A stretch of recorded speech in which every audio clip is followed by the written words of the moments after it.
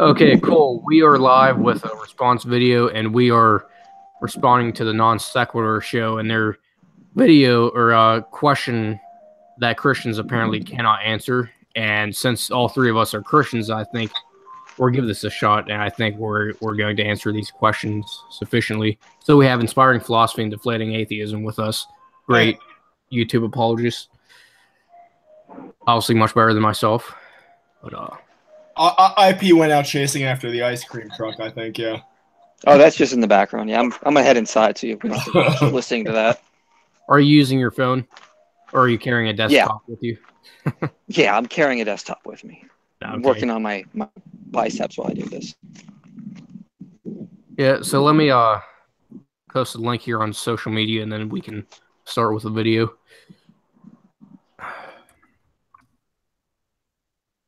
Well, I'll just lay the groundwork. Is that a bunch of YouTube atheists made this video titled what's it titled?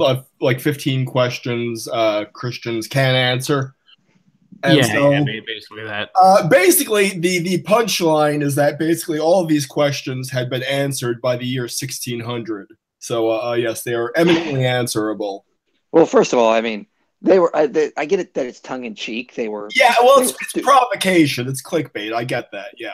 No, they responded to a Christian video where it said these are the bunch of questions that atheists can't answer. But I hate when Christians and atheists do that. Everyone has answers to stuff, even if you think. I mean, I just debated Mormons in the park. They came up and started talking to me, and they had answers, even though I thought they were ad hoc and implausible. Everyone has answers, so I just hate when people label stuff like this. But I get that the video we're responding to was kind of playing tongue in cheek on the Christian one they first responded to. Yeah. So my friend from Instagram has just joined the stream. So why don't you introduce yourself? Hey, what up, guys? Hey. Can you hear me? Yep. Loud and clear. Oh, okay. Here we go. I just hang out with JD online with like Instagram and stuff. So. Yeah, and he did a couple videos. Yeah. Which I liked. So I'm going to screen share now so we can unfortunately go through this video again. You know, I've seen it about 12,000 times.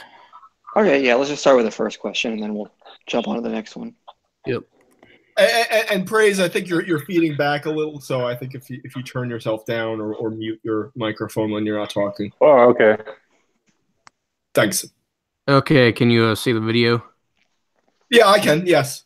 Yep. Cool. Okay, cool. Okay, so let's start this. Is that too loud? No, it's fine. Okay. Let's just keep going. Yep.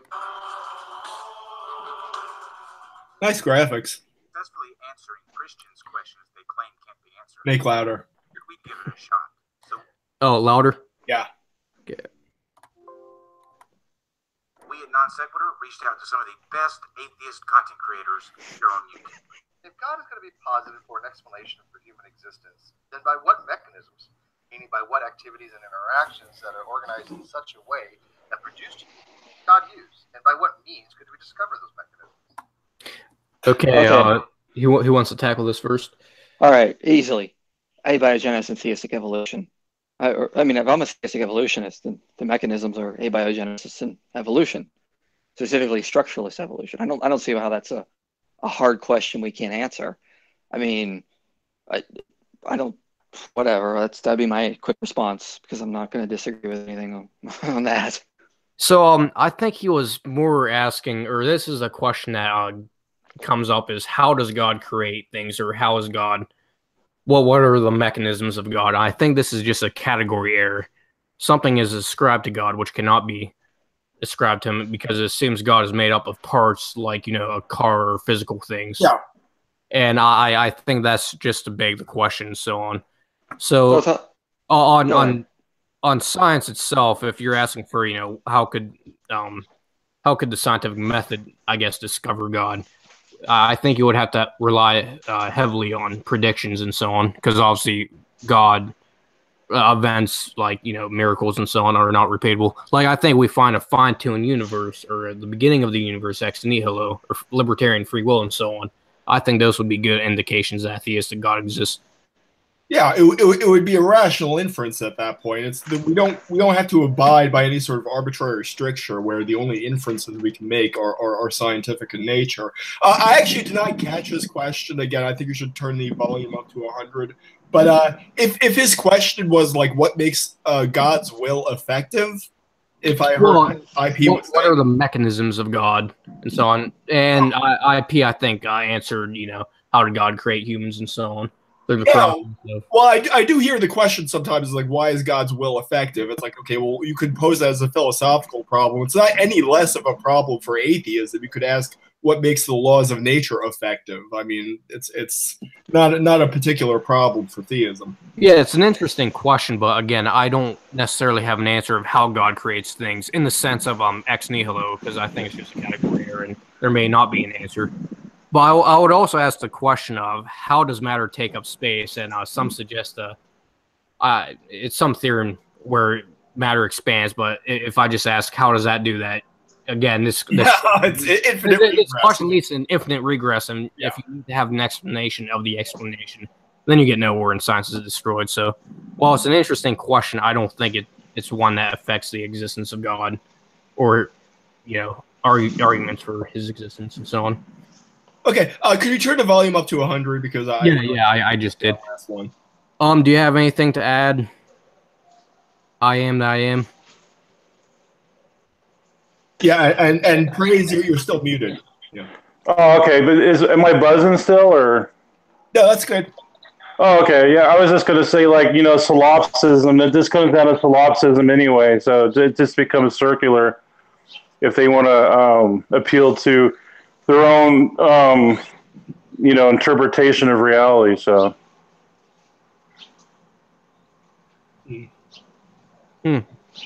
Well, yeah, I think what you're getting is like they're kind of assuming that a dualistic approach here, that God is immaterial, right. The world is material. These are two separate substances. How would they interact? Yeah, they need a criteria. Yeah. If you're an idealist, then it's all one. Like I am myself, it's all one substance. It's all one. Everything's are connected. So you wouldn't separate the two and have to have some sort of like weird mechanism in there. On an idealist account, I mean, people like Bernardo Castro have written up dozens of papers on it, but this question specifically is on how to create humans. So, I mean, I don't get to go further beyond that. His question was not clear, and I was not well recorded. Yeah. So I think it's my favorite question to answer because it's more interesting than the others. But let's go on to genetically modified. Crazy, you're feeding back again. So. Yeah. Go ahead and mute yourself until. Okay, so let's move on to the second question here. Among even the most fundamentalist of Christians. Can you hear that, Rob? Yeah, it's still quiet. It may be something on your line then, or let me see if there's. It's just the way it's recorded. Yeah, I can hear it just fine. Okay. There are always people who interpret some part of the Bible metaphorically, like in the Book of Job. They talk about the four corners of the earth. It's not in Job. Even fundamentalist Christians, for the most part, interpret that as metaphorical because we know there are no four corners of the earth. So when we find something in the Bible that doesn't necessarily reflect fact when interpreted literally, how can we definitively tell that that was intended and interpreted metaphorically and not literally and is actually a falsehood? Let me just say, four corners of the earth is not a metaphor. It is a figure of speech. And more importantly, it is a figure of speech that we still use. So you can't just talk about how these figures of speech figure in biblical Hebrew. I mean, these are questions we need to answer with modern spoken English. Now, if you're just going to be, I'm sorry, I hate to use the word, but just like completely autistic and not understand what's supposed to be figurative, what's supposed to be literal, what's a figure of speech. I mean, we can't hold your hand through all of this. Well, I love how no one ever does this with Shakespeare. How come there are metaphors in Shakespeare and there are literal passages in Shakespeare? When we're reading these stories, how are we supposed to know which is literal and which isn't? Yeah. I don't know. Maybe we should study the text and let it speak for itself. I mean, when it comes to the Bible, it's called hermeneutics. We study each passage. We study the context. If we're reading a passage that contains Hebrew three-line poetry, clear metaphors, similes, figures of speech. I mean, it's pretty obvious. It's called hermeneutics. This slippery slope fallacy is absurd. Just because there's metaphors in the Bible, like there's metaphors in every book written except for maybe the phone book. Yeah. It doesn't mean that we can't read it and understand what's saying. It's this idea that if I'm going to read John 15:1, where Jesus says, "I am the true vine," and I'm going to interpret that, oh, Jesus is using that as sort of like a metaphor.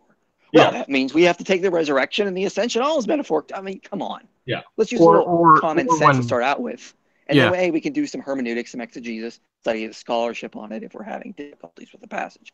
There are plenty of scholars who've written about this. This is not complicated. Yeah, and I guess Jesus would be a literal door if we also take that as literal, and I think the parable by definition is not a symbolic saying.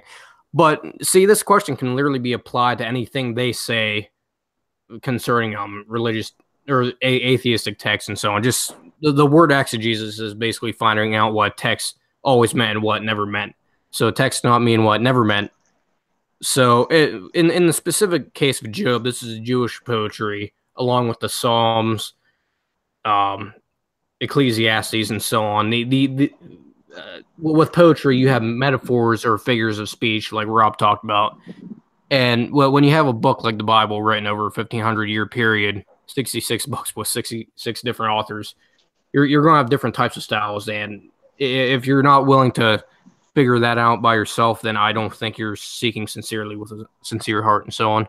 Yeah, it's funny when you read Job as poetry. It's just gorgeous poetry, and when you actually read the verses in context, it's undeniable that these are meant in a poetic sense. I mean, it's funny when they pull out like a phrase like "foundations of the earth" and then use that. Oh well, they're trying to make a cosmological scientific point with foundations of the earth. When you read it in context, it's pretty clear that it's meant in a poetic sense.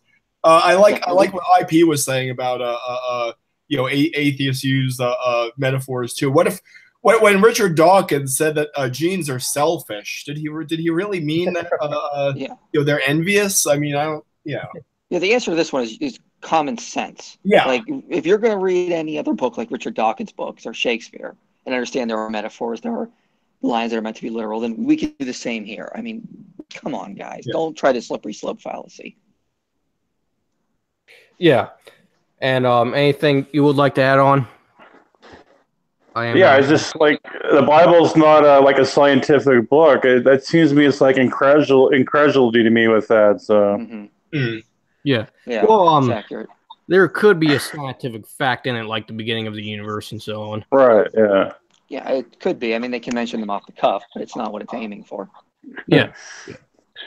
So let's move on to this question, which is about asked 3 other times besides this time. What are your reasons for not being a Hindu, Muslim, Buddhist, or follower of one of the many other non-Christian faiths? Is it because you've devoted enormous time and energy to systematically investigating and debunking all these other religions? If you haven't done this, how can you in all honesty claim that your religion is superior? And if you're only a Christian because you happen to have been born into a Christian family, genetic fallacy, raised in a culture or society where Christianity is commonplace, what about all the other people who, by a twist of fate, have been raised believing one of the many other religions that God has allowed to proliferate? So Kyle asked me to come up with. Okay. Oh. Yeah. Who wants to start with this, man?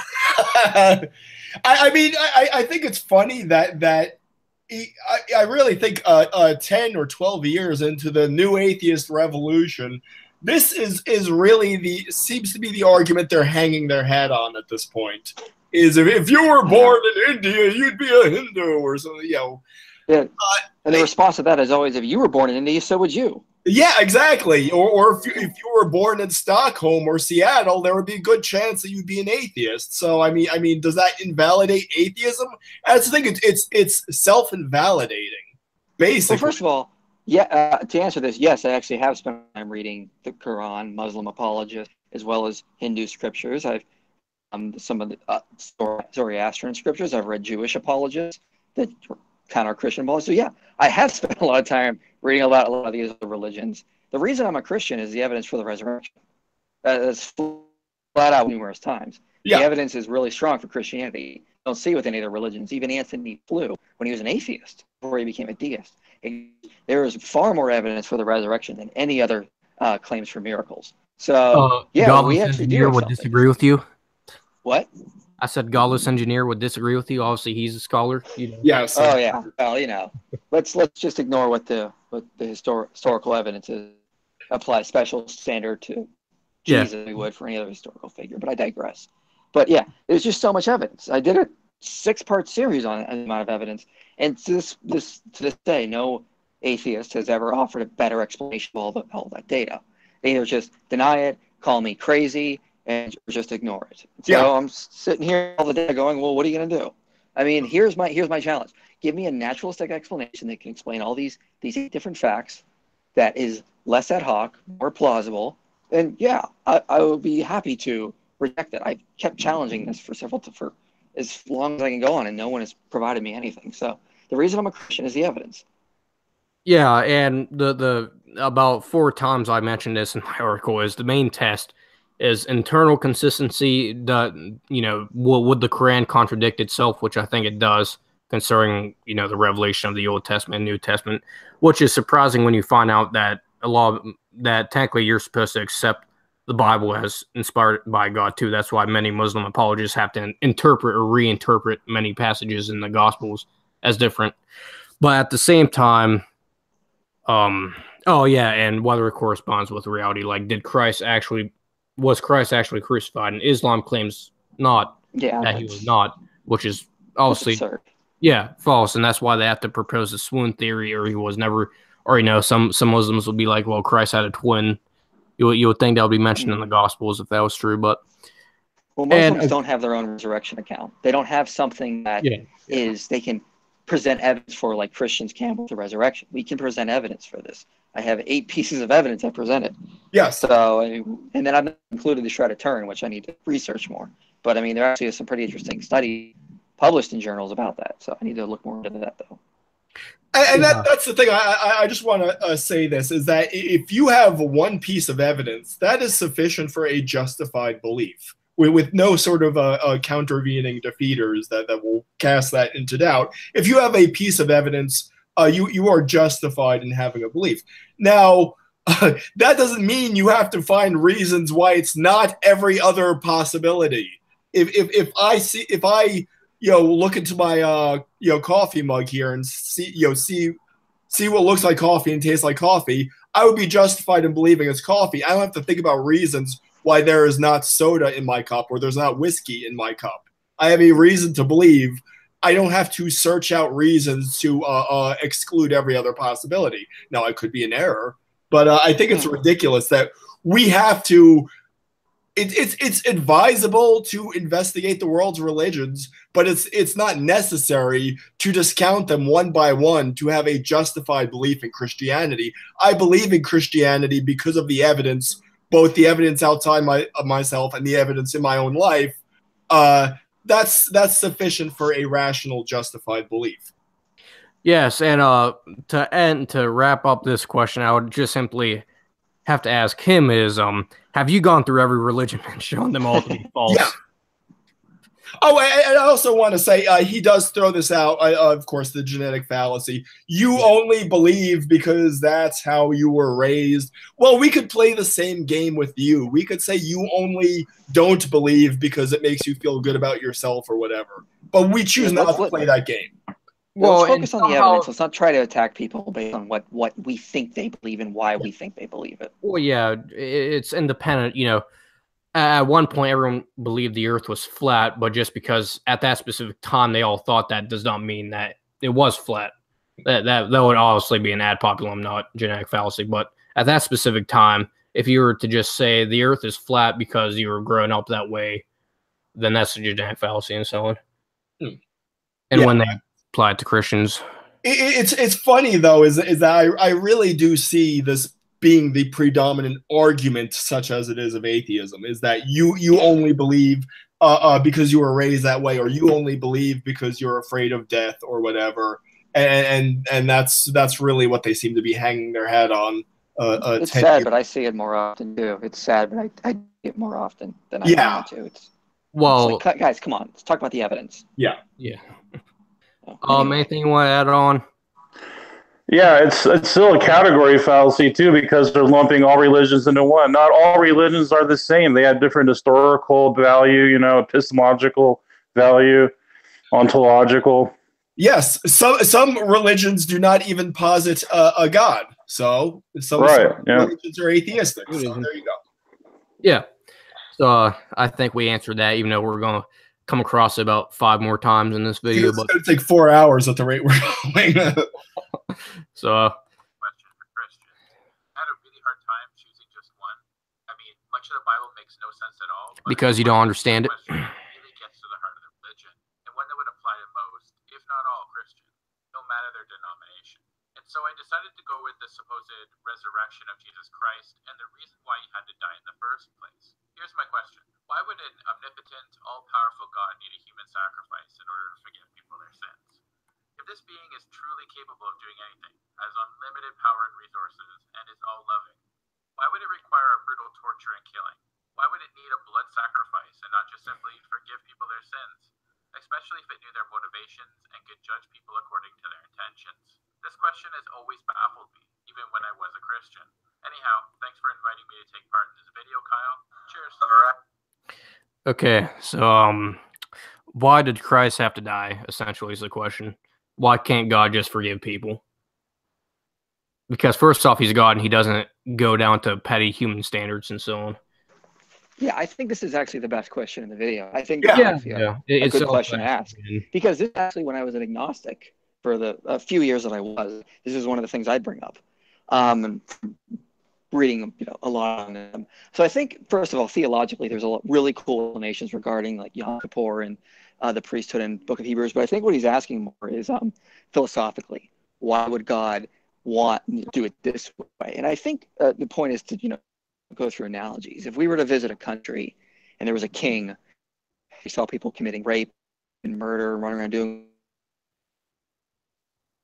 You dropped out. Why are you letting this happen? You're dropping out, man. Said, no, it's okay. I don't need to do anything. I forgive them. We'd be like, you're not a good king. You have to do something about the evil. And so I think what the point is, like, what is he asking? Is he just saying that evil just go and God can just let it go without actually bringing a solution to it, actually providing something for it? This needs to be addressed. And of course, this whole idea comes from the old Touched by an Angel show from the 90s, that God has to come down to the sky and say, listen, I can solve your problems. You need to stop being so selfish. You need to stop being greedy. And we all need to just hold hands and sing Kumbaya. That works in fantasy land, but in the real world, people have to be shown their sin. They have to be shown how evil they are. And the only way you're going to do that is if you see what your sin causes, if you see what it deserves, what it's actually doing. And nothing will do other than the sacrifice of Christ. It shows us the pure evil that has to be paid. It shows what it caused. If, going back to my original analogy, if a king said, okay, I'm going to take care of all this pain, but instead of punishing everybody because I'll kill everybody off, I will take the punishment that you all actually deserve. And he went through the horrible punishment, suffered and died. That would affect people. People would see, this is what I deserve. This is what my sin does. So if you see yourself as a sinner, unfortunately a lot of atheists really don't, so there's kind of a block there between us and them. When you see, if you see what Christ had to suffer, if you see that's what our sin deserved, and he took that for us, that is going to cause the change that is necessary. That is going to awaken people. This is a video I did a long time ago called Why Christianity is Different. And it's just a short 5 video of Tim Keller. He kind of goes more into this about how Christianity is different because of cross, of the sacrifice. It shows people their true evil. It shows people what their sin does, and it gives them the power to truly change through sanctification. Yeah.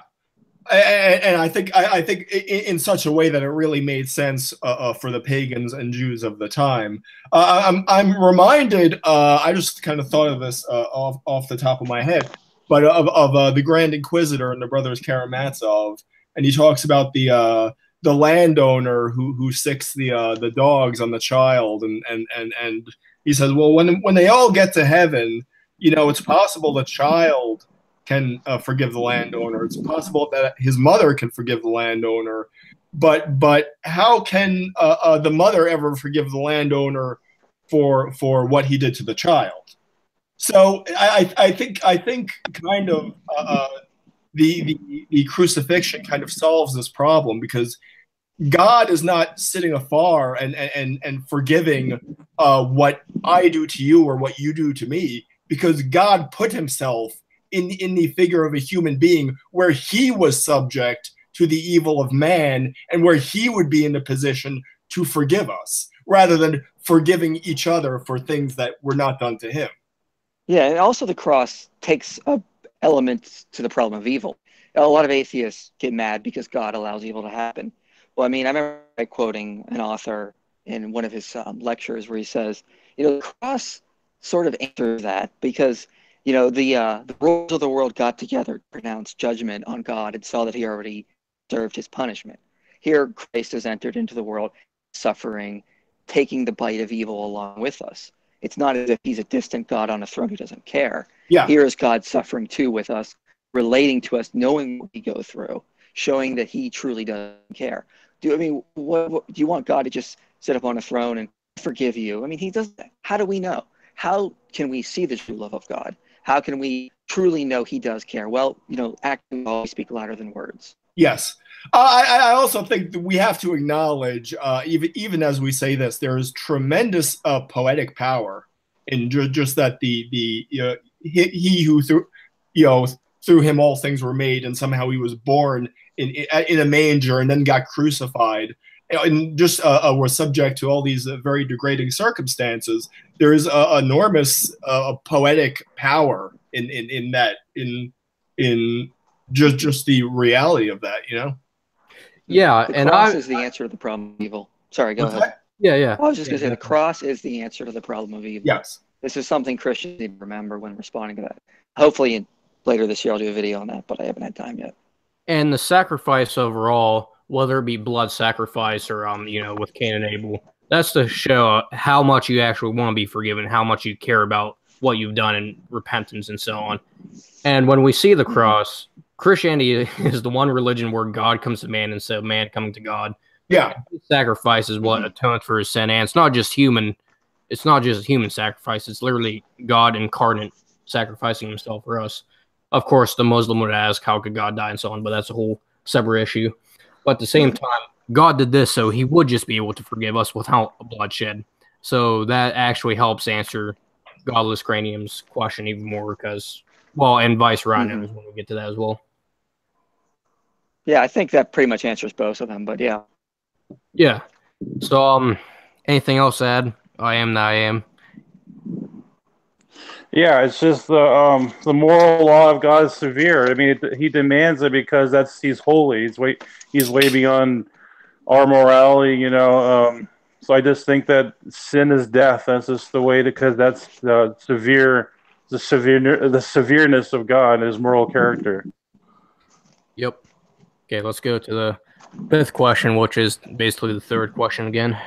From ancient Greek beliefs to Native American beliefs, both past and current, account for gods that have relationships with their believers and with their servants. Why do you feel like the relationship that you claim to have with Jesus Christ is somehow special or unique and somehow invalidates how all other believers feel about their gods and their connections with their gods? Because it's true. First of all, about you can't read someone's thought. You can't just say, look, I know all these other religious people are sincere. Well, we don't know. I don't try to get personal. I try to develop evidence when I talk to people with religion. Second of all, even if it's totally true, they do have sincere relationships. I mean, maybe Christianity is not immune to the idea there are evil spirits at work. So it's not like we would just say, if you could prove beyond a shadow of a doubt that they truly do have this, I mean, sure. But I mean, read Michael Heiser, the book The Unseen Realm. We do not deny that there are other forces at work.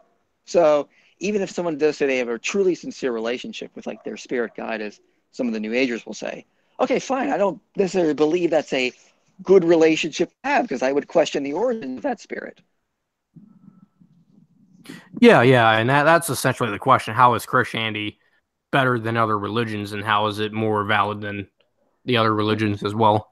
And again, I would just say, let's debate the evidence. Let's not talk about how someone is with their personal relationship.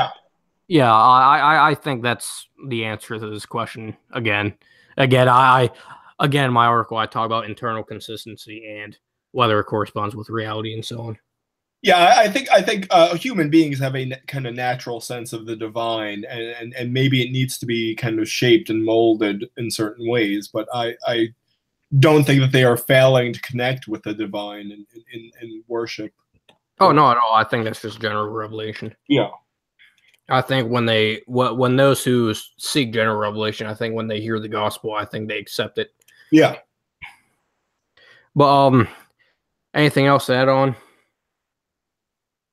I think IP showed a video where children are born with an innate belief in God, and I think even atheists too. So I'm thinking it's more intrinsic evidence that Christianity is real anyway. Yeah, well, there's the book of Born Believers that shows that we do have a kind of innate tendency towards God, and it says in the Bible it's kind of written in our heart that we're without excuse. 2:1-16. Yeah. So I mean that doesn't mean that it's not the obligation of society to help guide them in a certain direction. Yep. Okay, we can move on to the next question because it'll probably take a little longer to answer. Everyone, in the Old Testament, God didn't like all the unrighteous people on earth. So why did God choose to get rid of all of them with a global flood? Presumably, he could have made them painlessly vanish with a silent snap of his immaterial fingers. And why, after flooding the whole earth, did God decide to hide all evidence of his act? Why?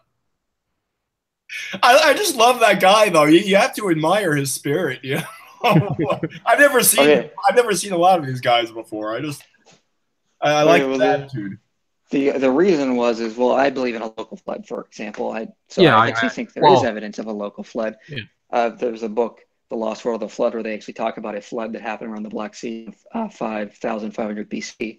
I accept that model, I believe. Is that what the Caspian Sea and all those other seas in the Mediterranean Sea and so on?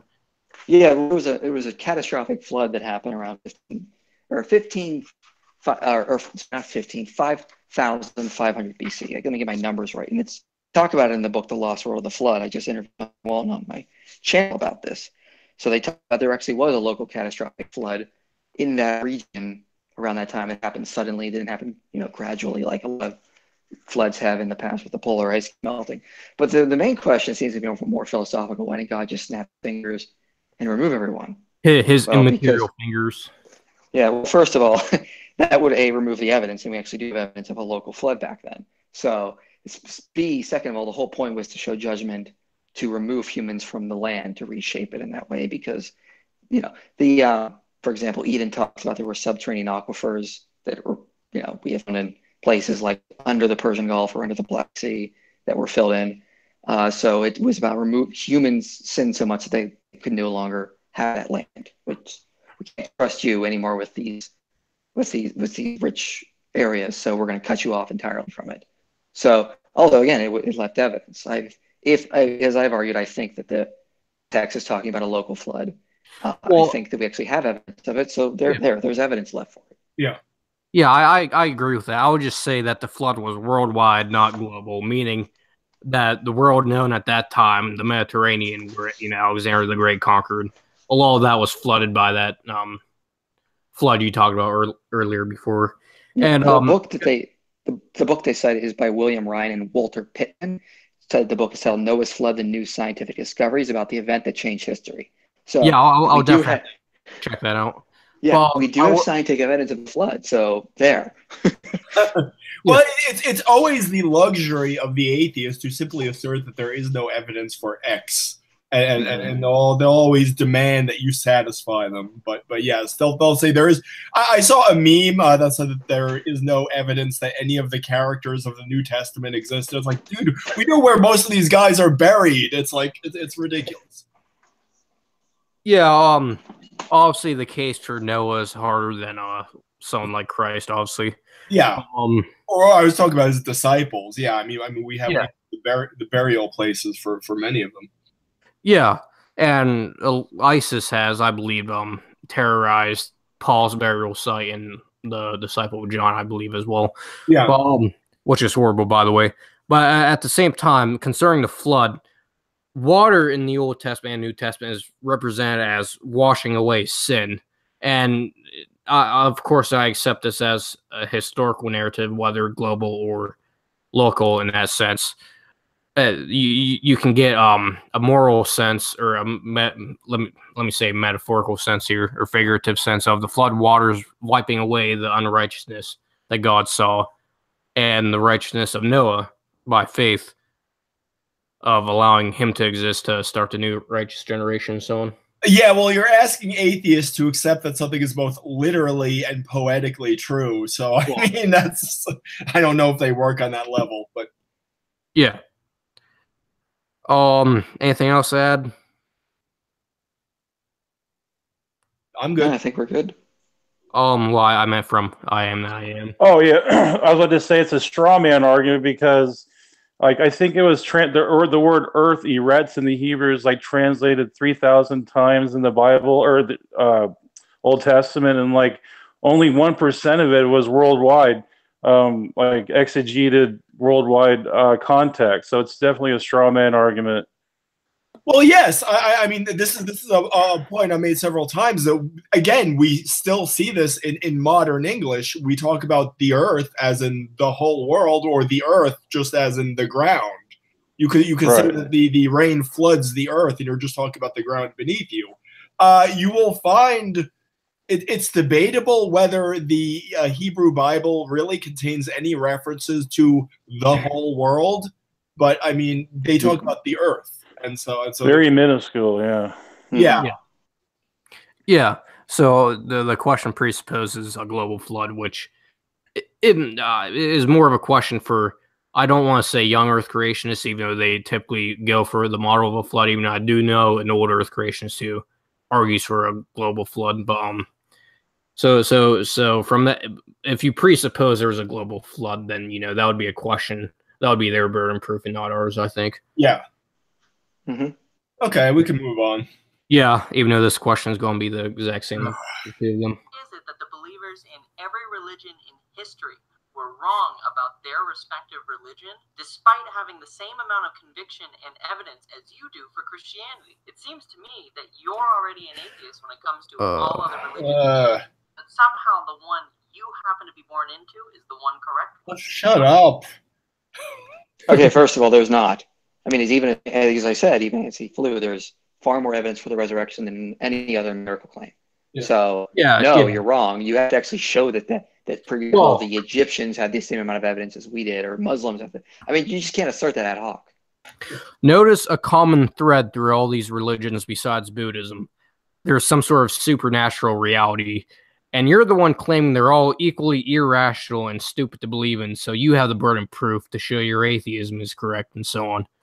So we believe one God further besides you. So, well, that's the thing. Even if you're going to take the view, which of course is wrong, but the view that every religion is like 3,000 different mutually exclusive options. Well, atheistic naturalism would just be the 3,001st mutually exclusive option. So you just have the same exact problem, basically. Yeah, and considering whether I'm an atheist, even if I accept their lack of belief definition, it still doesn't help their position. No. And there are plenty of people who arrive at religious beliefs that are different than their parents. So the entire premise of your question is bunk. And atheism, by its proper definition concerning philosophy, is the proposition that God or gods do not exist. So none of these religions are are atheistic in that sense. So, well, I would say that there are religions, like I would say Scientology is an atheist. Yeah. I mean, you could argue that some forms of Buddhism are atheistic, but yeah. Yeah. So again, we've already addressed this. Again, third time test the propositions of these worldviews, internal consistency, and corresponds to reality. Anything else? Yeah, I'd like to know, like, what makes atheists arbitrators of evidence? Like, what basis do they make that claim where they can decide what evidence is? You know, so that's all they do is like use the buzzword evidence. Yeah. And try to impose it. By evidence, they mean beyond any doubt and absolute proof. So God appeared to me, but at the same time, they would say I'm hallucinating. Yeah, I mean, evidence is merely providing a reason to believe. It's not necessary to meet your burden of proof that someone else is convinced, because it's very possible a person will refuse to be convinced under any circumstance. So, yeah. So I think we can move on here. Powerful and all-loving. Why does he require blood in order to grant forgiveness? Old Testament or New, something had to die before he could forgive anyone. Human beings can forgive each other without there being a death first. Why can't God? We really have to answer that. We answered that earlier. The premise of that question, yes. Yeah. We really have to answer. We answered it earlier. So. Yeah, I just want to add one thing that I extended on in my article here that I find helpful. So blood had to be shed because when sin entered the world, that obviously brought death into the world. So in order to make reparations for one's trespassings, a sacrifice of some sort, an atonement would have to be given of some sort, whether it be blood or giving one's life up for Christ, which is essentially the message of Christianity. And again, Christ's sacrifice was to end this bloodshed, first of all. So if you accept Christianity, this again, we want to accept that premise in the first place. And so what if humans can just forgive each other? How do you know it would be sincere? And since we know God did this at the cross, we know he is sincere when he forgives us and so on. I mean, we already kind of answered that earlier, pointing out. So, I mean, same basic question as earlier. Yeah, so we can just move on. If you've never been to the ends of the earth, if you've never been to every planet, if you've never been to the corners of the universe, how do you know other gods don't exist? Notice how she said corners of the universe. You should take the modified skeptic. Yeah, how dare she? She clearly must think the universe has actual corners because she said it. It can't be a metaphor. Yeah, God, this is awful. What a dumb question. Well, first of all, it's about evidence. Okay, you can't prove that materialism or atheism or naturalism is true, whatever you're saying you hold to. But she thinks that's the best explanation of the data. I'm pretty sure she's a Christ myther. She can't prove Jesus did not exist, but she thinks that's the best explanation of the data.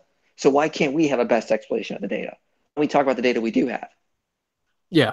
And I think there's a misunderstanding of what we mean by God. This is my definition of God. You guys may disagree, but I define God as the greatest conceivable being who is an unembodied mind that transcends space and time. If he was a being inside the universe like Greek pantheons, then he really isn't God because he's bound by space-time.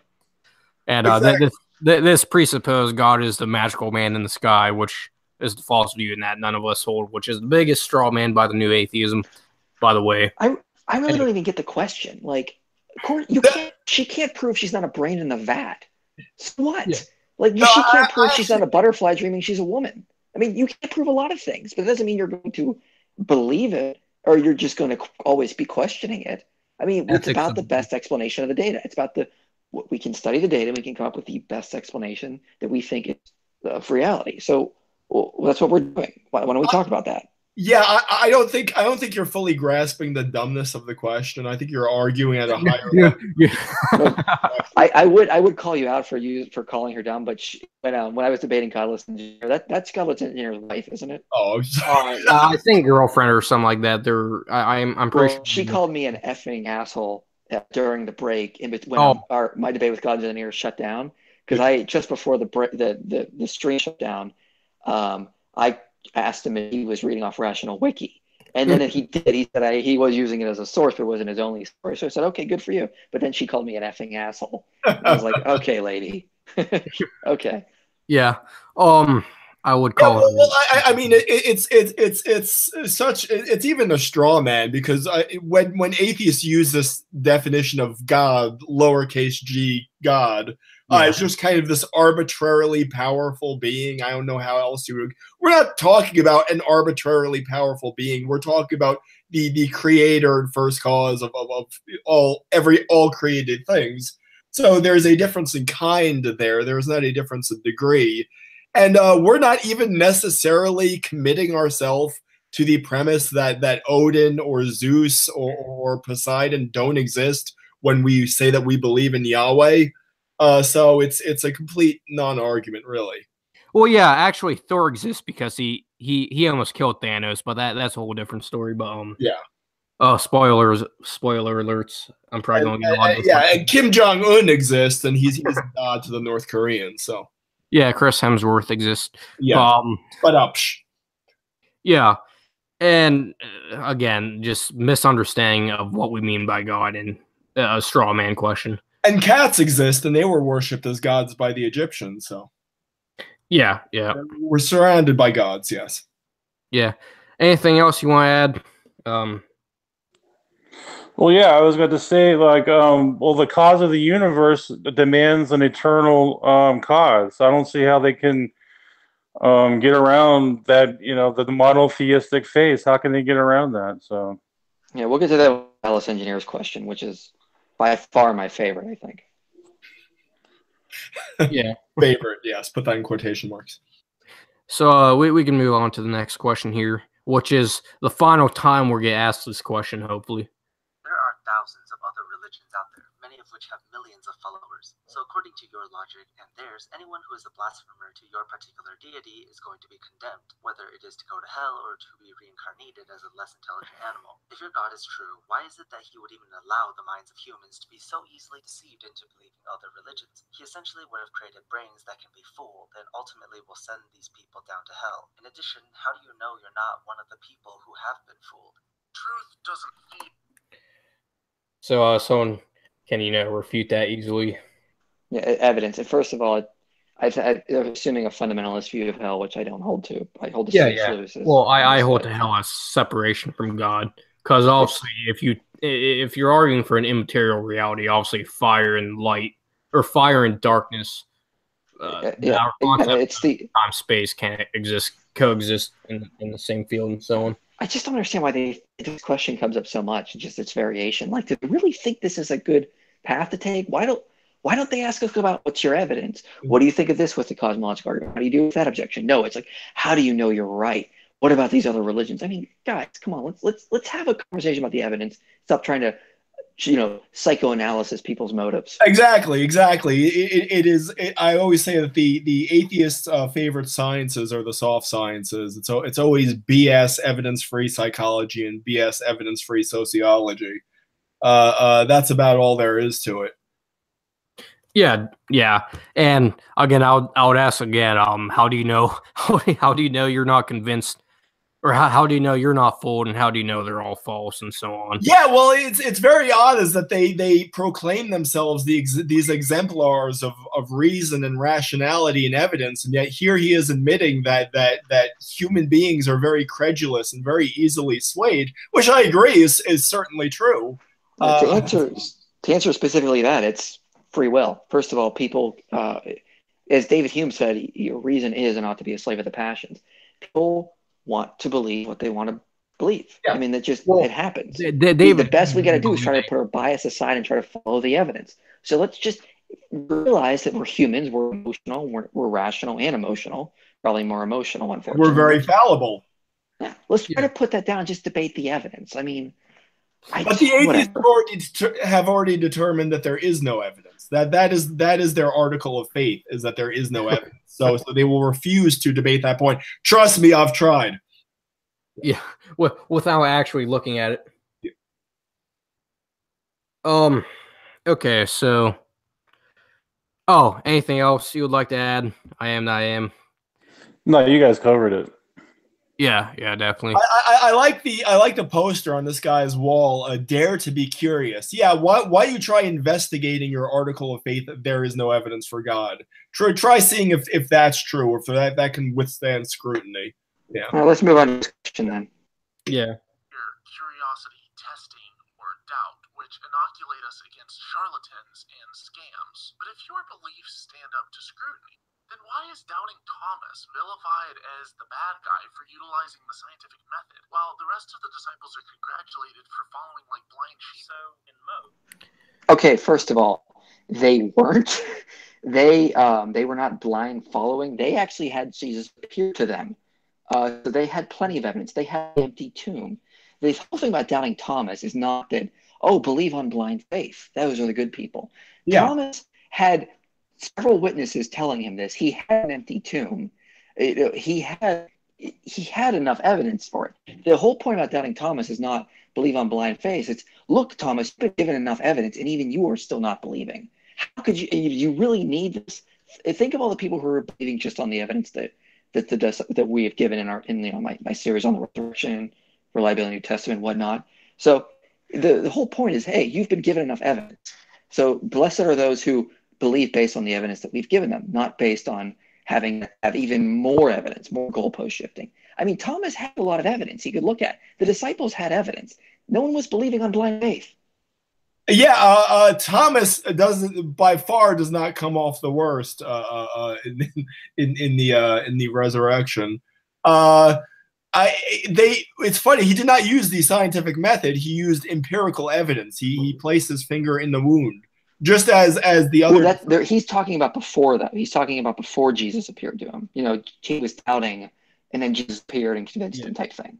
Yeah, well, in both cases, it was empirical evidence. He just had a kind of different threshold. The other disciples weren't believing until Christ appeared to them as well. They started to believe when Christ appeared, so they were still using the scientific method, even though I don't think it's the same. Yeah, well, it's not really the science; it's empirical evidence. I mean, we believe what our senses tell us. It's not that this is a passage about believing on blind faith. That's not what it's about. Yeah. It's because if you look at the context, Thomas had evidence already. He had 11 of his the people he's been traveling with for years, 10 at that point, traveling with him, telling him he has risen. By the way, there was also an empty tomb. By the way, there was also these women followers who said it as well. Look at all this evidence. Even the Jewish priests are admitting the tomb is empty. I mean, he had enough data. So the whole point was not just believe just on blind faith. That's not at all. That's nowhere in the book of Acts. It's nowhere preached in the Gospels. Jesus even says, believe on the evidence I've given you. Yeah. Every sermon in Acts, Paul says, believe on the evidence. Like, we have witnesses. We have scriptures that can back this up. We have all this evidence to present to you people. Like when he's in Athens, for example, he uses his appeal to testimonial. So yeah, there's always evidence. And most importantly, just to hammer this point home, nobody is vilifying Thomas. I'm not really aware of anyone who vilifies Thomas. So let me read the verses right after this passage that they like to quote for blind faith. This is John 20:30-31. And truly Jesus did many other signs in the presence of his disciples, which are not written in this book, but that these are written that you may believe that Jesus is the Christ, the Son of God, and that believing you may have life in his name. So again, and if you keep reading the lines, you realize in context it's not blind faith. Yeah. So anything else people would like to add on? Well, yeah, Thomas did have spiritual revelation from Christ too. I mean, he learned straight from like the master himself, so there's no excuse for that. Yeah. Okay, so yeah, we can just move on to the next question here. Sections of Christian theology, there's typically one of two afterlives you'll get into when you die. There might be different subsects of this, but generally speaking, there are these main two ones, heaven or hell. So my question would be, why would you want either of those? Let me lay it out. You can either go to heaven and have no free will, or you can go to hell and burn forever. Take your pick. If you go to heaven, everything's happy at all times, which means you're not allowed to feel sadness. You'll be worshiping God until the end of days, and there's going to be no end of days, so it's going to keep going forever and ever, which means you effectively have no will of your own. You are forced to worship this deity until who knows when. Now, if you go to hell, then you're going to be burning forever, but at least you have your free will. In neither of these are you given a choice or a chance to be anything but what you will be shaped and molded into. In both of these, you will effectively be a slave, whether you have your free will and you're burning and tortured, or you have no free will and thus are effectively stuck in unending servitude. I don't believe either of these places exist, and I have no reason to believe either of these places exist. But it seems that a lot of Christian theists want these places to exist. And my question would have to be, why? Both of them sound absolutely abysmal. Okay, first of all, why does he assume there's no free will in heaven? Ever hear of the war in heaven? Yeah. Well, you can't have rebellious angels with no free will. Well, you got to remember that's in Revelation 12, and that's a past reference. And in the new heavens and new earth, there will be no tears, no mourning. I would just simply argue that free will is not choosing the options, but choosing between them, and evil won't be an option in heaven. The answer to this is, why won't we sit in heaven for the very same reason I won't eat dog crap today? I have the free will to. I'm not going to because I know how terrible it is. Yeah. So it's like, it's based on knowledge. It's not based on the fact you won't have free will. It's based on the idea that you just will have been sanctified and been enlightened to the point where you know you wouldn't even want to do that at that point. And this idea that heaven's going to be boring, we're all just going to be worshiping God. First of all, Christian heaven is not some platonic place in the ether. It's the resurrection. It's here on earth. It's going to be this universe. So, I mean, I've talked about this a little bit, but not that much. But I believe that heaven is going to be turning the entire universe into the Garden of Eden, when we will have an eternity to spend doing that. And then second of all, it's also based on the idea that heaven is supposed to be selfish. It's supposed to be like a 5-star resort where it's all about you. You get to do whatever you want. And heaven is not about that. Heaven's about being sanctified to the point where you don't care about yourself. Yeah. You're too busy loving others and loving God. And you don't get sick of loving other people you really love. No one gets sick of loving their child. Yeah. And so it's going to just keep getting better and better the more that we love each other and the more others love us. That doesn't mean that you're a slave to loving your child. He's taking a matter of fact and making it a matter of necessity. Yeah, and we got to remember that why are people in heaven in the first place? It's because of their own free will in the first place. Yeah. So they've already chosen to do the greatest good, which is to trust in good himself, which is God, of course. And then hell is a rejection of God, essentially. Whether it's literal interpretation again, which I would argue that it's not based on, again, hermeneutics and so on. The people who don't want to be in heaven are the people who think heaven is all about themselves. And you get bored of entertaining yourself. That's what sin is. It's where you so self-absorbed you can't think of anything but yourself. And that kills you. That destroys your soul. When you focus on other people, that helps you grow. That makes you feel better. That's why the Bible calls us to love one another. That's what heaven is. It's this total self-denial in loving other people and other people loving you back.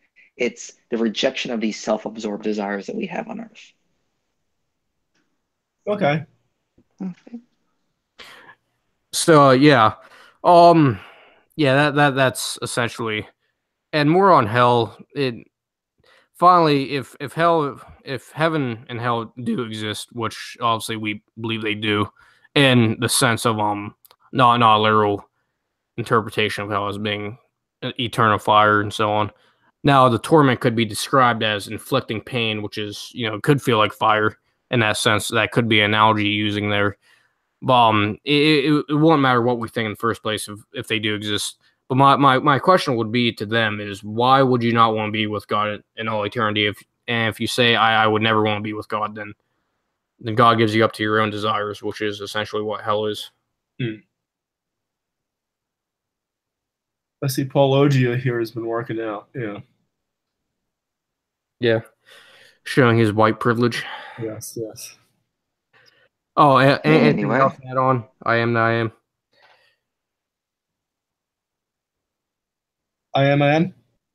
Yeah. Are you still there? Oh, there we go. Yeah, I would like to know how they came to the conclusion, how heaven is like. How the hell would they know what heaven's like? Even Peter said, no eyes shall perceive or comprehend what heaven's going to be like. And then Paul said, in 2 Corinthians 12, he says it's it's incomprehensible. You can't even understand it. So there's no basis for what they're claiming.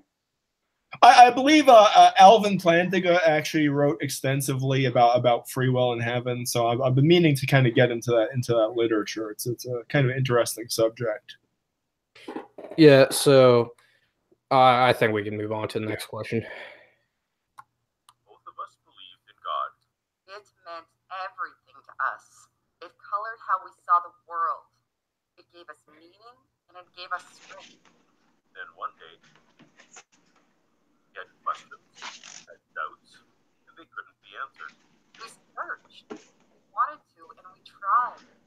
We struggled to make ourselves believe again, but we couldn't pretend we did without knowing that it was a lie. Here's our question. Can a person simply choose to believe in something that they are not convinced of? If not, God created our brains to require a certain level of evidence. Shut up. Chosen to not provide that level of evidence for us. Even though we both wanted to believe. Okay, so I just want to say I love that when atheists mock Christians for using their personal testimony, but when they do it, their personal testimony about atheists, that's a good argument. They can do that. It's just like such a double standard. Don't give me that. I don't know. I can't psychoanalysis you. Let's talk about the evidence. Don't give me this idea that, I really wanted to believe. I was struggling, but then I saw the light in atheism and I just had to come. Okay, if mock Christians in their personal testimony, I'm gonna do the same to you. Let's not play that game. And it's worse because they'll take their own personal experience and just project it onto everyone. You know, it's like everyone must follow in their footsteps. That if they were a Christian and then they had doubts, that is the inexorable progression. Is that if you investigate your doubts, you will end up as an atheist. I actually found it interesting. Shannon Q, she was like asking you, why do you think it's bad for us not to pretend to believe something that we know is a lie? It's like, could you ask a more loaded question? Well, they're basically saying, like, I'm really objective. I really wanted to believe in Christianity, but I really studied the evidence. And so if you do the same, you will too. I mean, first of all, okay, let's actually talk about the evidence. Let's not talk about personal feelings. And second of all, psychologically speaking, I did a video called Is Atheism a Delusion? The title being tongue-in-cheek. Look, there's actually a lot of psychology on this. It's really easy for humans to accept theism and really hard for the brain to accept atheism. So if you truly did want to believe and you truly do study the evidence, from a psychological perspective, I find it hard to believe that you end up at atheism at that point. Because psychologically, the brain does accept theism far more easily. Yeah. And so when I give them the arguments, like cosmic conscious argument or the digital physics argument for God's existence, they'll sometimes say, well, that's just not enough evidence for me. I will always give them that video. And they're like, well, psychologically, it should be enough. So, okay, at the end of the day, I can't psychoanalyze them. Let's stop relying on our personal testimonies and just use the evidence. This is the best they can do. This is the best they have. Yeah, and they say, can someone truly believe in something that they're not convinced of? Well, since they call us irrational for believing in God, because apparently we believe without evidence, by the way, that answers their own question, too. We would, of course, dispute that premise, too. Of course, they don't seem to realize these things. Essentially, can one choose their own beliefs? And I talked to Shannon. She says no. So, again, I think she presupposes that we don't have free will and so on, which is a whole issue, which makes this entire... No, I would actually side with her. I actually side with her that we don't choose our own beliefs in that sense. We either believe or we don't. I mean, we can't. You assent to propositions to be true or false. Yeah. Then that's what I mean by choosing our own beliefs. Yeah, I think we're talking about not choosing what beliefs are out there and so on. Of course, people like Scientologists can make up this whole thing and believe in that, which I think would prove my case and somewhat. That's a whole different thing. Yeah, well, I think it's enough to say that nobody is asking you to believe anything that you know not to be true. That's just a complete straw. That's just a ridiculous straw man. So we reject every premise of that question. First off, they need to cite what their standards of evidence is, and if it's beyond any doubt, then obviously you're not going to get that from God, because He requires from some kind of effort to put in for whether he to answering the question whether Christianity is true or not, and to seek with a sincere heart. And if you can't get past that, then I don't know if you are. Yeah, I would actually dispute even that if you get into like the ontological argument or something like that. But yeah, the basic point is just don't use your personal testimony, atheism or theism. Yeah, let's debate the evidence. I mean, come on. I also do not believe that their personal testimony was sincere, but that's another question. Well, who cares? I mean, we can't know for sure because I can't get inside their minds. Yeah. Let's just talk about the evidence. I'm not going to use my personal testimony. They shouldn't use theirs. Let's talk about the data. End of story. Yeah. And again, it comes down to what should we assent to be the standards of evidence? Should it be beyond a reasonable doubt, which is my point of view on apologetics, which is evidentialism and so on, showing something to be beyond a reasonable doubt and to most likely be the case. I'm not a presuppositionalist in the sense of Reformed theology, which is I like Jeff Durbin's presuppositionalism, but Seitan, Bruden, and so on just annoys me. Yeah, I think you're making it more complicated than it needs to be. If you have a piece of evidence, you have a justified belief.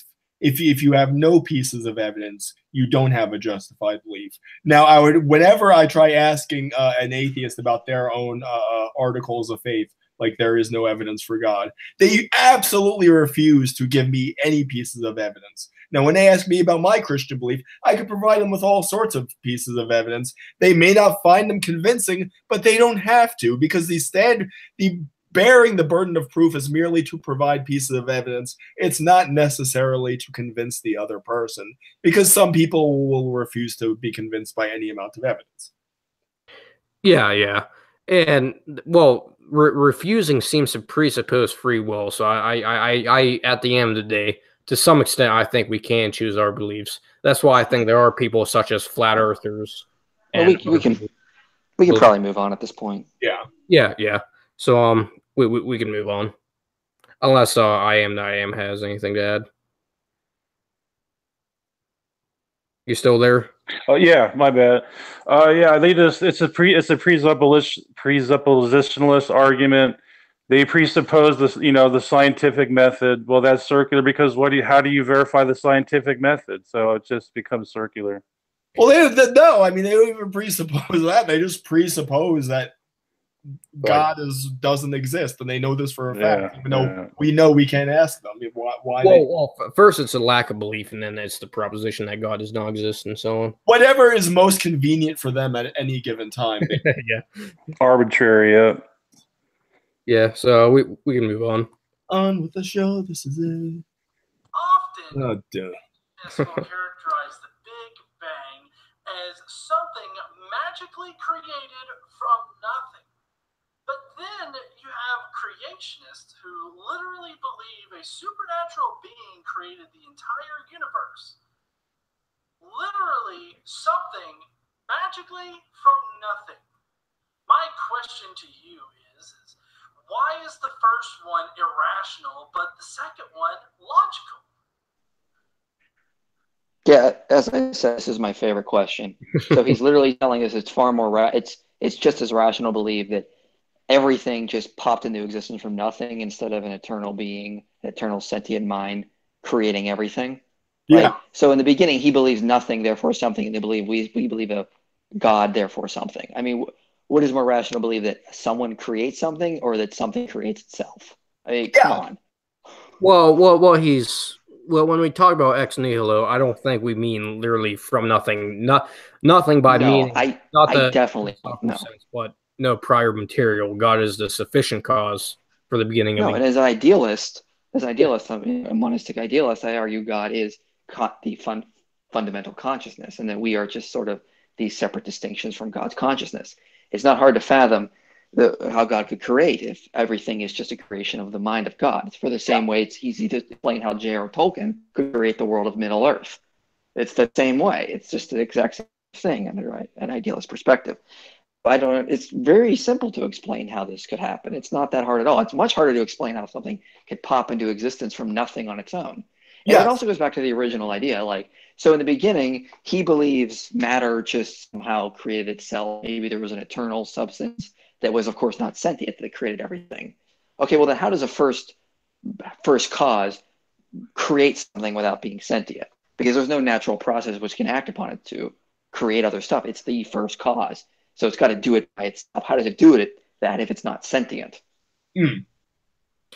Yeah, and this would get into the Kalam and certain theories of time, which I think is way above godless engineer's head. But when we talk about nothing, we mean philosophically speaking, not anything, no properties, no anything like that. So if nothing is a causal force, then why don't we see something coming from nothing all the time? Yeah. Like, why doesn't don't even try that stupid subatomic particles pop into existence from nothing argument? Because no, they pop into existence from a vacuum of quantum fluctuations. There's underlying information there in the quantum field. It's not like particles are popping into existence from nothing. Yeah, godless engineer. In accordance with a pre-existing set of natural laws, yes. Yeah. Right. And, I mean, it's just... Yeah, fluctuation. It's a ridiculous argument. I mean, I just don't understand how he, like, first of all, when we say ex nihilo, we don't believe literally God created everything from nothing.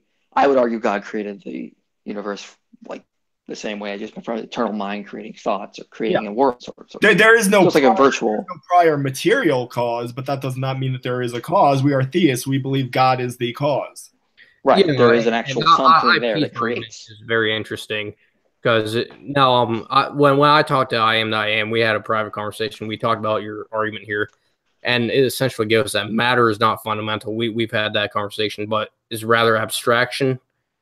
Is that correct, or am I sort of misrepresenting? Well, that? it's the best way to do is explain through analogy. It just sort of arises from underlying information, the same way that a virtual world would arise from underlying computer code. The computer code is not the same as the emergent virtual world in like a video game like Final Fantasy world, but it sort of emerges from that. So in the same way God spoke or thought things into existence, this would be the wave function extended through Hilbert space as defined by the Wheeler-DeWitt equation, and the universe, the physical manifestation, would emerge from that upon collapse.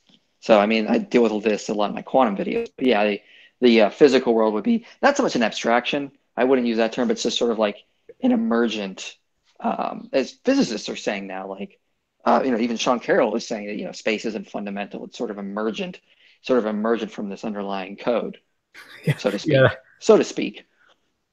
I love how completely incommensurate our response has been to Godless Engineer's actual question. I mean, he was arguing from the very lowest levels. Now we're talking about quantum idea. Yeah, like that's I think. First off, he's a Christ mythicist, but that would also be an ad hominem. I think it's just even get me started. Godless engineer, but and when you take into account that he believes that some atomic particles pop into existence out of nothing, then what's irrational about believing God could create something without prior material and so on? There's never been a paper published that says subatomic particles pop into existence from an absolute nothing. It's always from the quantum field. There's something there. It's just not material. It's not like matter. Even if they say that it's from nothing, I think they would be like Lawrence Krauss and would have an agenda in spreading. You'll notice Lawrence. Thank God Lawrence Krauss's 15 minutes are up.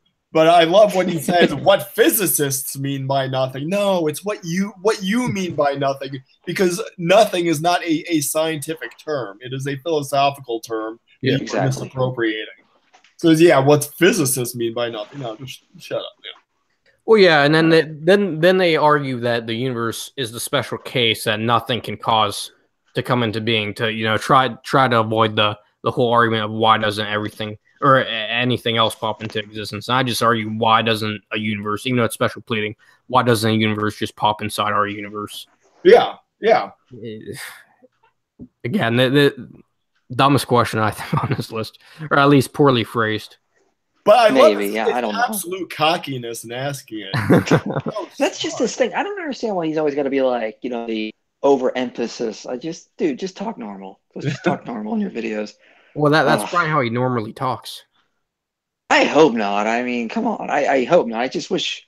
I wish you could start video with just like. Of course. I just wish he could start a video, because I watched a whole bunch of videos before I debated him, and I got through them. But I just wish he would have started one video with he always starts up with "What's up, heathens?" Why can't he just like "What's up, heathens?" anyway? No, it's always going to be like that overemphasis that I don't even want to try to imitate, because it's like, oh, we're being so edgy and insouciant, and it's like a bunch of little snotty 13-year-olds, I don't it's a subscribe motive. It's just annoying. Yeah. And yeah. Did you see his article on his website, even though he gives no sources? No. Of where don't worry, it's not. I'll tell you right now, no.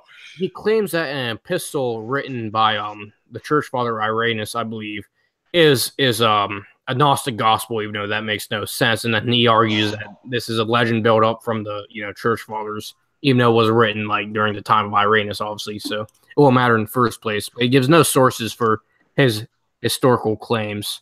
I'd have to know what passage he's talking about. Saint Irenaeus. Irenaeus was responding to Gnostics because he was writing towards the end of the second century, and there were Gnostic groups that had sprung up. I mean, the Gospel of Thomas was probably written around that same time. So that would make perfect sense. But I mean, it's not a Yeah, and what's funny is they had him on the Non Sequitur show a second time, because I think the Non Sequitur show actually think he beat you in that debate, which would be funny as hell if they did. But they had him a second time to represent his position on did Christ actually exist, and he debated Christian anarchist, which I think he didn't do as well as you did. But I don't think that to be fair to the Non Sequitur show, I know, for example, Steve McRae, he's not a Christ myther. He told me. So I mean, I don't want to. Cool, I want to show it's clear. I don't want to misrepresent them. Okay, cool. I didn't know that. I was just simply saying if they do. That's why I said it'll be funny. So, but I still at the same time, I don't know why they should have got Richard Carrier to debate again, even though they did have him actually debate on the same subject. But Gaullus Engineer was more prepared. He was actually able to name a church father, which was surprising. But it's just like then he just misrepresented them and argued a whole non sequitur the entire time, when you can just use the church fathers as the chain of custody. If you just take away the Gospels and any other book of the New Testament, you would still have enough evidence from their beliefs to show that Christ existed and the basic claims of his deity and so on. But I think we should get to the last question. Even though we went from, can something come from nothing to Christ myth. Let's just go, because I got to get going soon. Yeah. Even though this question is 20 minutes. With the basis of our morality. It's as if because we don't have some holy book or we don't worship a god, we have no true way of having a moral compass. Call me crazy, but I don't think you have to have a promise of heaven to see that doing good is just good.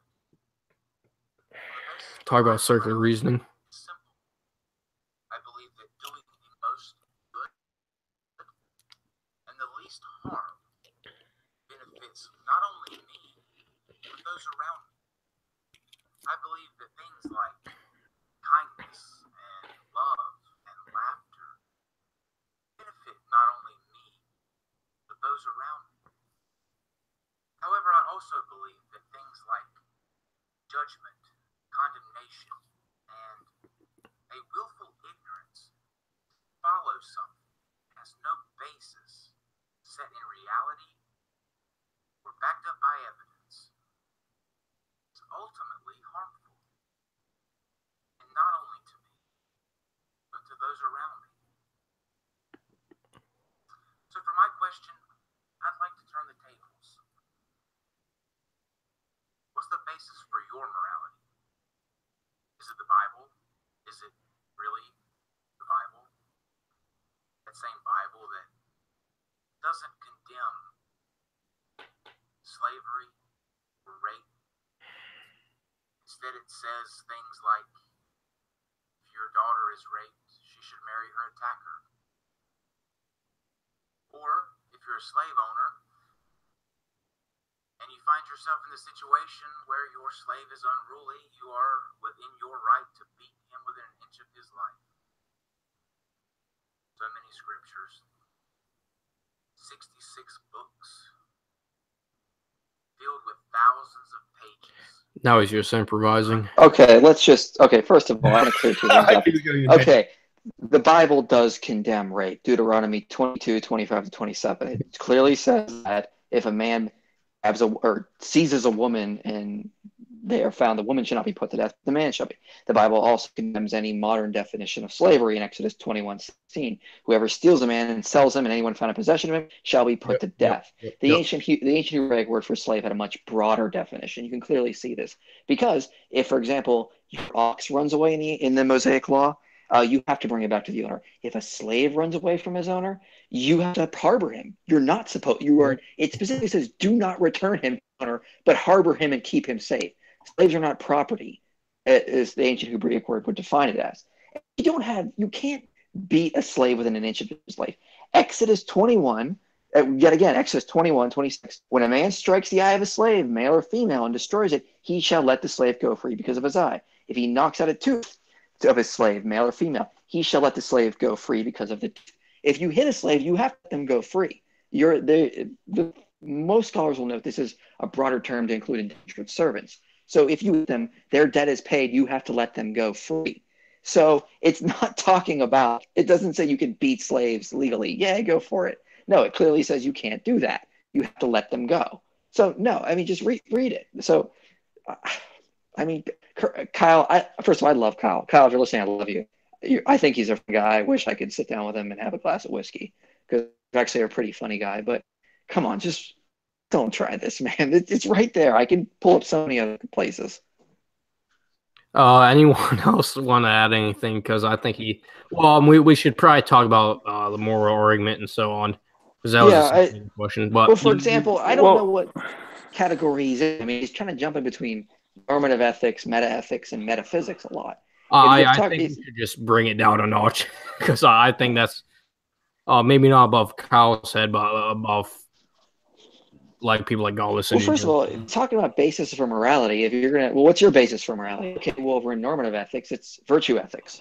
If it's meta-ethics, it's moral realism. If we're talking about the ontological foundation for moral realism, okay, it's theism. There has to be a necessary rational source.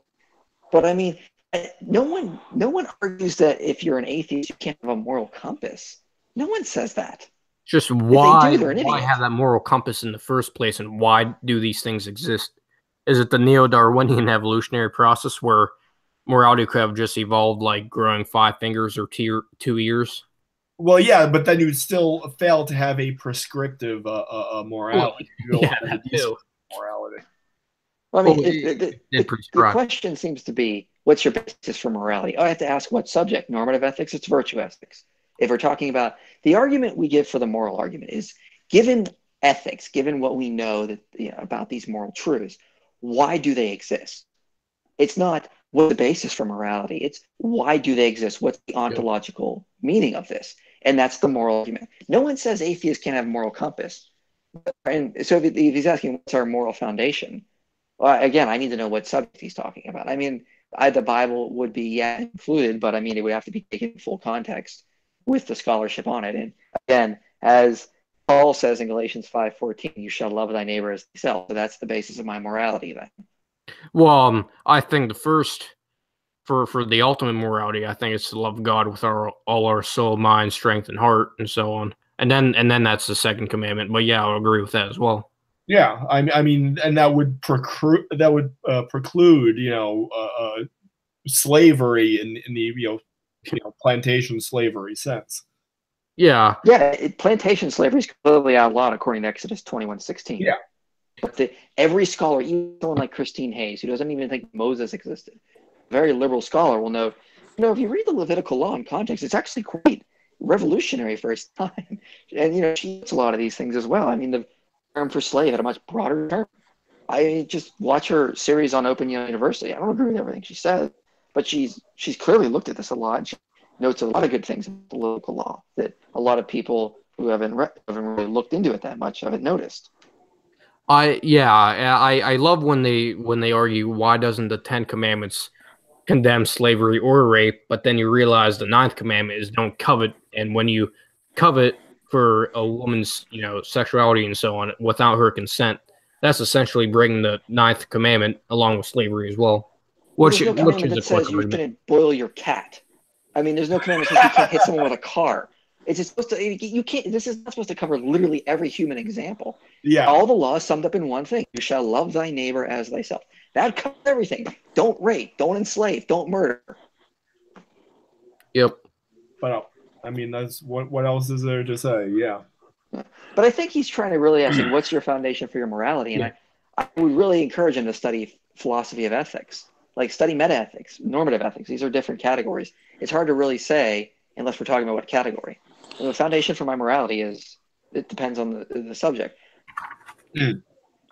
Yeah, and essentially the grounding for our morality is in, I don't know if people would agree with me, but I would argue it's in the unchanging nature of God, who is the greatest conceivable being, who is I agree. Perfect. Okay, cool. Perfect, loving, all good, and so on.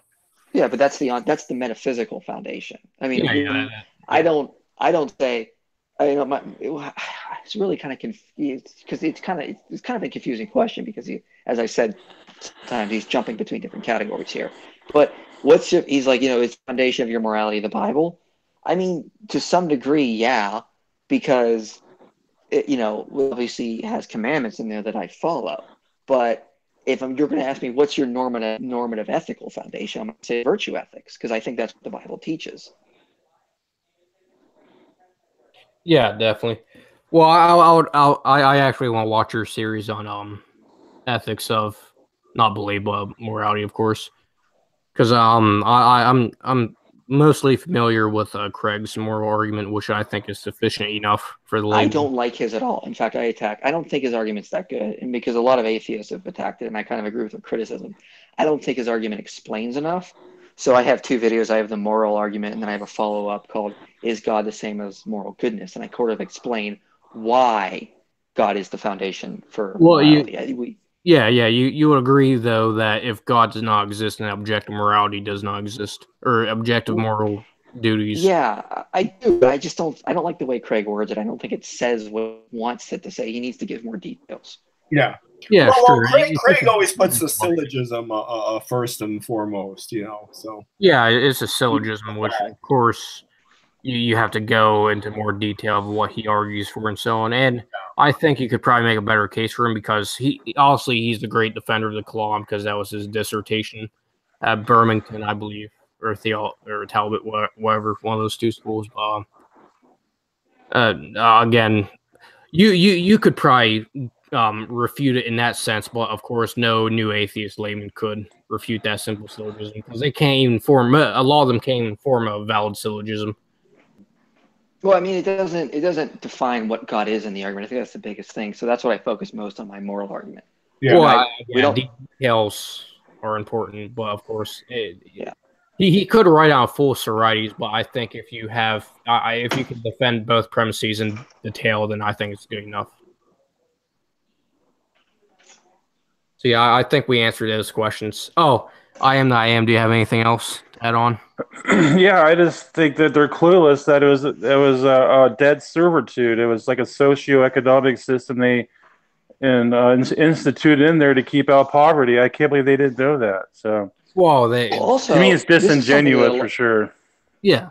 Well, also, there's something interesting that most Christians don't even know about the Levitical law. But if you read scholars on this, like Christine Hayes or John Walton, they will note the Levitical law is not a set of like law codes like we have today. It's more aligned with like a treaty on like judicial or moral wisdom. It's not. It's meant to be didactic. Law codes were exhortational, not prescriptive. They were expressing the moral importance of something, not giving bare minimal sentences and punishment. So if you look up law code didactic, I mean, you'll see that this is what scholars have written about the Levitical law, how it's similar to the Code of Hammurabi or the Hittite law codes. It's not prescriptive. It's didactic. It's exhortational. So when they say you shall stone them to death and you shall show them no mercy, it is an exaggeration. It is kind of saying this is very serious. It's expressing the moral importance. Yeah, it's not a minimal sentence. In fact, we have zero evidence the Levitical law was used in a court of law. That it was ever prescribed as a schoolmaster. Yeah, basically, yeah. And again, I'm not saying this. Go read all the scholars who have written about the Levitical law. I mean, they all say this. Yes. Well, that now they're gonna argue why couldn't God just make it easier to understand? It's just like so you actually seek Him with a sincere heart and actually want to study the information and so on. If you're not willing to go that far, then it's just like, why you even asking these questions? Yeah, well, It was also easy to God understand dumb it culture. down to the absolute lowest level? Well, also it was written to that culture. It was easy to understand that culture. We should study the culture, not just assume every culture has our culture. A text cannot mean what it never meant, which is the basics of exegesis, which everyone needs to learn for reading any text. Yes. I think that's it. Yeah, I think we answered the questions somewhat, well, necessarily and sufficiently. So, all right. Well, I'm going to take off. I got to go take care of some things. But thanks for having me on. Thanks for yeah, nice talking to you guys. Have a good night, IP. Thanks. You too. Yes. And so I just want to say it is disgraceful. We're what 10, 12 years into the new atheist revolution, and this kind of puerile grade school HS is the best they can do. It's really a disgrace. Yeah, and man, so the first question is the most interesting question, but then they literally ask the same question 50 times in the video. Yeah. How do you know you're correct? How do you know all these other religions are false and so on? Of course, I haven't gone through the Roman pantheon. Well, one thing with the Roman pantheons of gods, they're attributed to an eternal universe. So I think we know that not to be the case. But I haven't gone through the tribal gods and so on. But I think when you look into them, the major claims are just false overall. Yeah, well, I mean, I talk about this in one of my videos. We don't even need to go over this too much, but yeah, I mean, there are, even the pagan gods really aren't necessarily mutually exclusive with believing in a timeless, immaterial first cause. So it's a complete non-argument to begin with, Yeah, definitely. And man, just some of these questions were loaded first off with too many presuppositions. Usually it's 2 or 3, but with some of them there were like 1,000 presuppositions. I thought in Kyle's question, I could barely hear him. I thought he was really just shoveling them in. I mean, I thought, why should I base my morality on something for which there's no evidence? It's like well, you're just like, should we have that conversation first? And if we can't get past that, then why are you asking your question? Yeah. So yes, and they circle right back to it. Even when we say I don't agree with the premise that there is no evidence, they'll circle right back and say, well, why are you asking me to believe something for which there is no evidence? The evidence for their claim that there is no evidence for God would have to be they would have to refute every argument in existence for the existence of God, which at least new atheists have not done that I've come across, at least. Not only any argument that has been presented, any argument that could be presented. Oh yeah, that as well. Unless you could have some a priori way of just kind of eliminating all of them, but I don't see how you would do such a thing. Arguments are evidence. Well, there's nothing. They will literally discount logic as a way of knowing true things. It's ridiculous. Why should I accept that statement that presupposes logic in the first place? Oh, IP just left. Yeah. Without evidence. Well, I think well, this is it. I mean, I think we should wrap it up here. Yeah. Is there any closing thoughts you want to have? I am. Yeah, I disdain that argument about the slavery. All you have to do is read Exodus 21:3. It tells you right there that they were able to come in on their own and leave on their own. How could you misconstrue that? Well, and you have it's just blatant right there. Yeah, and it's a paying off a debt. So when they pay off that debt, of course. Or right? It's debt servitude. It's just like an NBA team just giving a contract to another team. That's all it is. Well, I won't use that example because obviously the NBA, they have a lot more rights and they get $50 million. Yeah, I was going to say. No, but actually that's wrong though, because if you read Deuteronomy 25, I think it is, they're allowed to leave on their own. They can leave out. I'll have to look up Deuteronomy 25. I have some good posts on my profile. I want you to check it out, JD. Cool. Yeah, just send it to me. It seems like you're asking, especially the question from a very privileged first world perspective, where they're completely blind to how the vast majority of humanity lived throughout the vast majority of history. You know. Exactly. But yes. So I enjoyed this. Yep. Thanks for that was great. Yeah. So I'll end the stream now. So thanks for watching this video, everyone. Please leave a like, subscribe, and share. And I left my article if you want. Even though I think we gave quick responses and good answers. If you want to see more detailed answers in my article, then the link is in the description to that below. And there's also another article that a collaboration of many Christian apologists have done on S.J. Tomanson's website. It's like in the document it was like 37 pages single space. So if they actually read that, who made the video, then I would be at least I'll give respect. But if they don't even bother to read that, then they're not really seeking answers for their questions. But yeah, if you want more details on how to answer these questions, which are basically the most basic new atheist questions, then definitely check out those, and check out Rob's channel, Deflating Atheism. Check out I Am the I Am's Instagram page. He's done a couple of videos for my channel. And God bless. Inspiring philosophy. God bless, guys. Oh yeah. Obviously inspiring philosophy as well. That's presupposed. Yep. So God bless everyone. God bless. God bless.